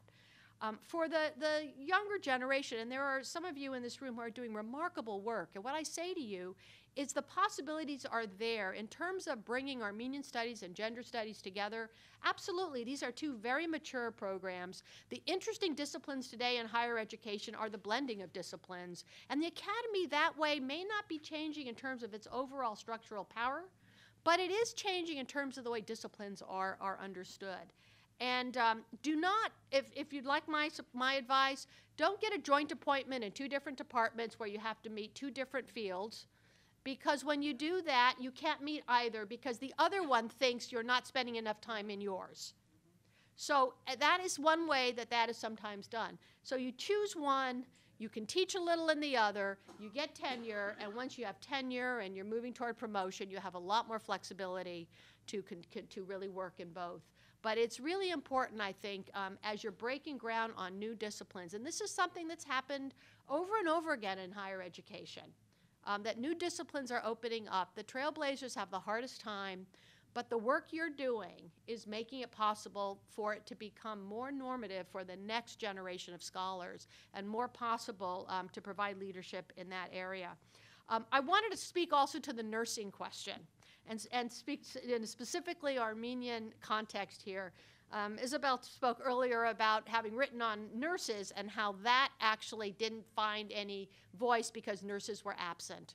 And that's really true. And if you look at Armenia today, nursing is very undervalued, and as a consequence, healthcare is suffering. It has real, when we ignore women's voices and we ignore women's experiences, it has real world consequences. And I work in Silicon Valley now, and if you think there's a more difficult place for women, I mean, that's, you know, in liberal California, it's one of the most inherently sexist areas, which is the tech industry. Another area of really significant importance for Armenia when you think about where its economy is going. So first to nursing and then to tech. When I was at Southern Connecticut as president, I was invited to participate in a healthcare conference in Armenia, and I took with me a group of nurses from my university, non-Armenians. We got a small grant to do this because we wanted to impact nursing education in Armenia, to help change the curriculum, to move it from a very, you know, basic level nursing that wasn't respected and hence wasn't given the responsibility to really offer the kind of care that people need, to a more advanced nursing, which is the model in the United States. And how could we help to do that? Well, when I got there and I gave that talk to this Armenian American medical conference of all these doctors and everybody else, they were, apparently it was the buzz because I was talking about how important nursing was, advanced nursing, and frankly, every physician in America knows how important the advanced nurses are. And essentially, you know, you have to learn this because the very health and survival of the nation is at stake. And there were some enlightened men, to your point. Find the enlightened men. They are there. Many of them are in this room today. That's why you're here. Thank you. But there are many also in the academy and in other places of power. Make them allies because we can't do it alone. That's really critical. And one of these enlightened men, you know, wanted me to be one of the group to really make this case to the president, to Serge Sarkisian, which I did. And we talked specifically about how we had to change the curriculum, how we had to give it respect, how we had to treat it differently, how it wasn't failed doctors who were nurses, who took the places of nurses. And there's an effort now to begin to think differently about how nursing education is done in Armenia. So hopefully it won't be a forgotten story in the future. And finally, to technology. You know, women in tech, women have just as much talent in tech, and in Armenia, this is going to be one of the key areas. And so I want to stress how important it is to continue to develop those partnerships. And I will end with this. One of the best privileges I have as president is that when I say it's important to do something, it's amazing people listen. It's amazing.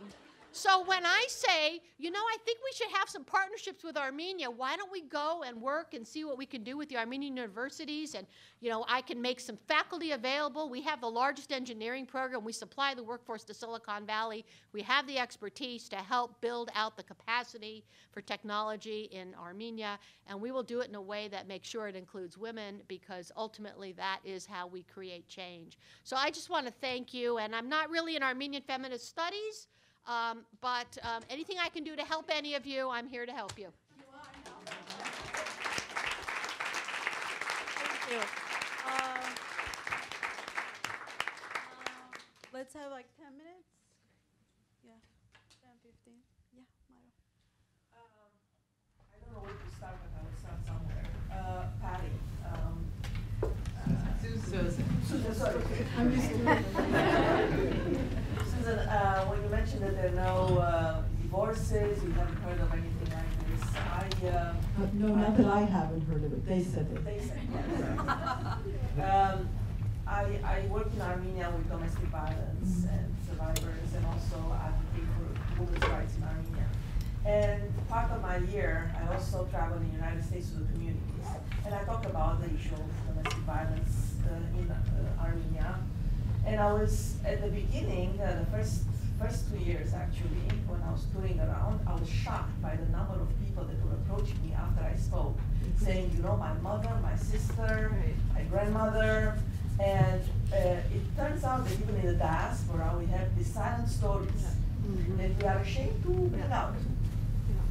I'm going to give a segue here and go further and say that we do need to speak out.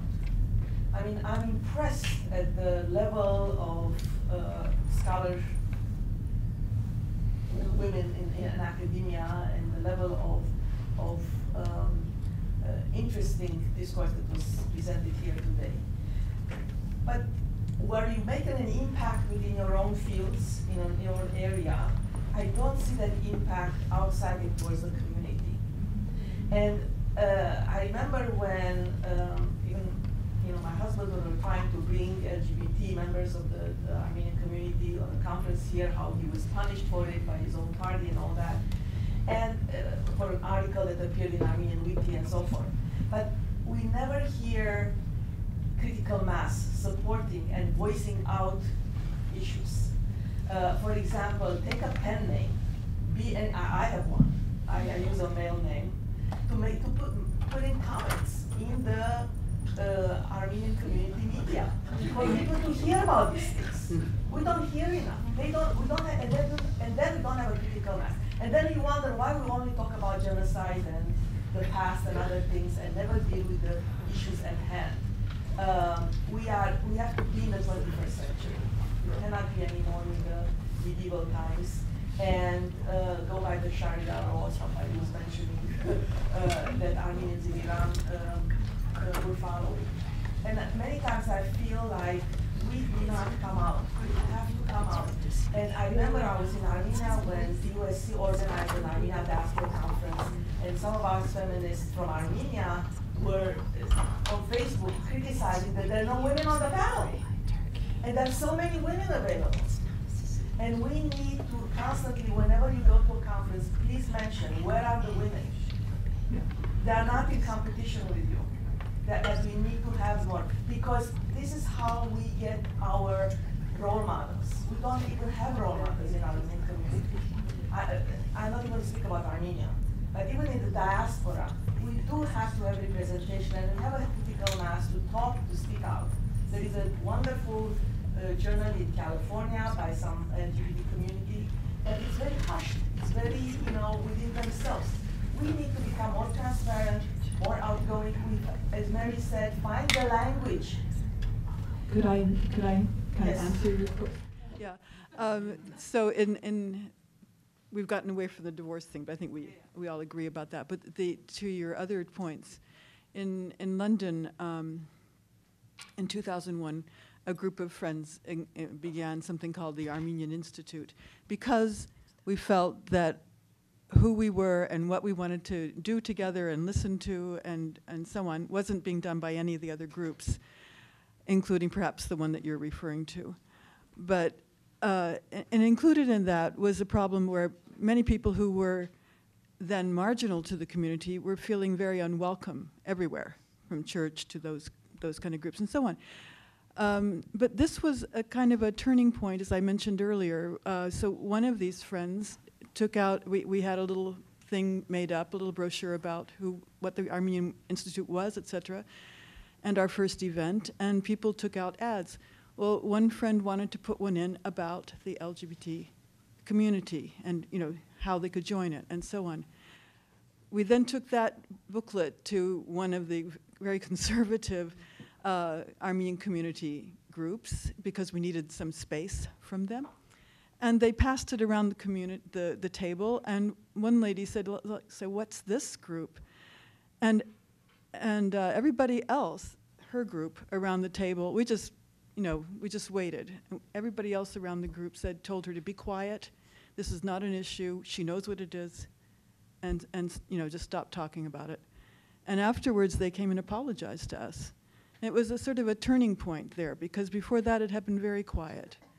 And they weren't going to welcome anybody, but they weren't going to deny us from being different from them. This was the whole point of starting it. So I totally agree with you. You have to go out and you have to make some statements. Today we have 2 out of 5 people on our executive board are LGBT. So and they're very respected by the other people in the community now. Well, in the morning, Lerna mentioned that her daughters were going to summer camp, and the pictures on the wall were all men. I think every single situation we have to respond. We have to make her. I did good. I did write to the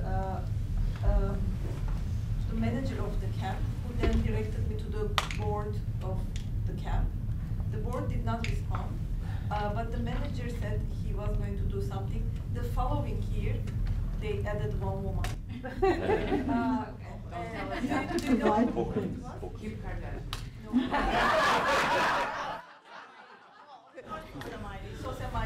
Interestingly, because I guess I might have been, because I was the one who intervened, they also added ranting.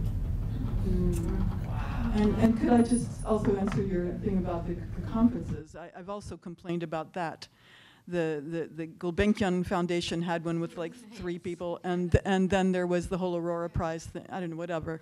Yeah, or the Global Armenians. The Global Armenians, that was it. So what we did again at the Armenian Institute was to start trying to find names of women who could be available to be on conferences. And if anybody here, if I haven't approached you, please tell me. We'll be glad to put it on. We haven't publicized it yet. It's actually on our website now. But we want to make this so that, when I spoke with one of the men involved, they said, oh, we tried, but we couldn't find anybody. I said, oh, really? You didn't invite me? And you didn't invite, a number of other women that we both know? There's no excuse for it, but I think we can just make it easier for them by making these things available. I have a question for Talar Chahinian. You mentioned about this literary group Menk, and about how you were studying their writings in 20s and 30s, and there was no mention whatsoever about the genocide and about the Armenian massacres of Armenians or events associated with the genocide. So this is a very interesting thing, because I grew up in Armenia. I grew up on a diet of Eastern Armenian literature of 20s, 30s. And when you read the biggest Armenian authors, like Yerishe Charens, Axel Bakuns, Aveti Kisakyan, Aveti Savrinian, there's no mention whatsoever, almost whatsoever, about the genocide, about the events associated with genocide. And some of these people that I just listed, some of them were affected by genocide themselves. Yerishe Charens grew up in Kars. Kars was taken by the Turks. He actually fought with the Russians against the Turks, and he has one poem, Danteakan Narospel, I believe, where he actually describes the killing, like the actual dead people killed civilians, and yet he does not even mention the Turks by the name. So I'm curious if you have any understanding as to why people, why Armenians did not talk about this during time when that should have been such an acute subject to start with, right? And in general, it seems that's something very interesting to study, the evolution of the Armenian view of what happened to them, okay, over last century. Because clearly in the 50s, 60s, everything was very different. Arur Sevak and Shiraz, all of them wrote about the genocide. Yet in the 20s, it was a complete, and this was like independent of ideology. You could sort of argue that, okay, Bakuns and Charens were Bolsheviks, so maybe they... But Harunian was a Dashnak, and he also didn't write anything about that. When you read their literature, it seems that they're much more interested about social injustice, as well as ideological differences. Like Charens and Bakuns wrote more about what they saw as the abuse of the Dashnak leadership than about what the Turks had done. I'm very curious about this. Okay, so I can say so much about this question. So in terms of Menk, the group Menk, what essentially the way I approach their work is not that it's not that they are not representing the genocide, rather they are giving representation to the catastrophe of the genocide precisely through absence. Right? It's present in the absence, in the way that they are narrating their series of crises in the aftermath. And if we understand it from the perspective of trauma, and as trauma being something that is not processed in the act, but rather belatedly, within another context, then we can sort of see their work as an archive that speaks to the impossibility of witnessing, the impossibility of representation when it comes to catastrophe. On the other hand, I should also say that we have, in the immediate aftermath of the genocide, writers like Aram Andonyan, Ahagop Oshagan, Zabel Yesayan, explicitly responding to the events quite directly.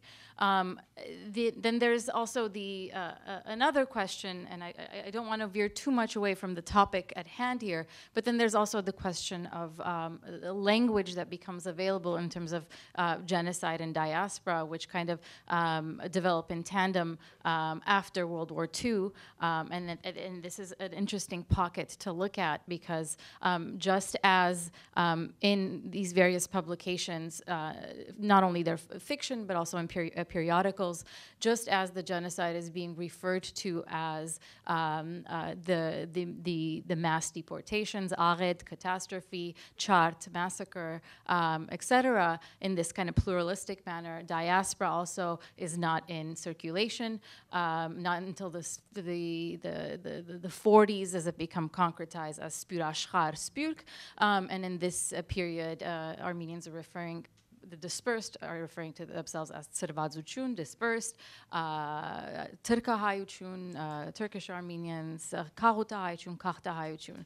So it is an interesting period to study, but I wouldn't argue that they're not writing about it. They're just simply not writing about it in the way that, from our current contemporary perspective, we conceive of the genocide having this really coherent narrative.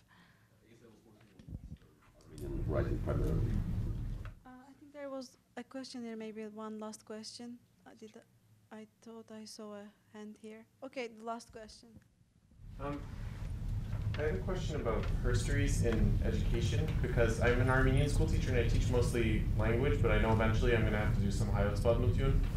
So I'm wondering if there's any, I'm wondering if there's any plans possibly set in motion to make some sort of archive with a more balanced, gender-balanced Armenian history available to teachers on the ground. I guess there is a lot of work to be done in terms of actually producing the material. Mm-hmm. On the other hand, you know from being in education that there is something we call the hidden curriculum. And it doesn't matter what book you are reading, matters how you present it. And what you can do is you can start sending the students to go and research some of the period and find women who were significant in that period. That's one way of doing it. I went to the MIT co-op, and I see that Clinton's daughter Chelsea is writing, and they persevered. And what she has done is she's taking all these women who were hidden and then showed how they persevered in all different areas, you know, in civil rights, in science, in et cetera, So you can kind of make up for the absence of materials by asking the students to write about women of that particular period you are studying, yeah. You mentioned Margaret Apgar. Yeah, and Apgar also, because it is also at the co-op. You can go have a look, yeah. The first woman mentioned is an Armenian in that book. It is an Armenian, Yeah, that is another thing. That's what I was saying. You know, I go to the co-ops, I go to the papers of the day, wherever I go. It's not to look for Armenians, because I used to go and look at the telephone directories, right? Like, you know, Krikorian. I can figure out the names, etc. So feel good. I would never contact them or anything, but feel good that there are Armenians here. But now I have changed tactics. I'm seeing, you know, what we are contributing to the general history, to the general literature, to the general, you know, power relations, etc. That's how, you know, I got lucky. They had Our Bodies Ourselves in the paper, big, and then, you know, I walk into the MIT thing, and it's, Apgar is the first one that was featured, So do that wherever you go. Find things so that you bring it to the classroom. And then bring grandmothers, mothers, you know, and their stories are amazing, you know? Well, thank you very much. That last note was great. Bring grandmothers and mothers to teach. Really, seriously, revolution. Yes, thank you very much for coming.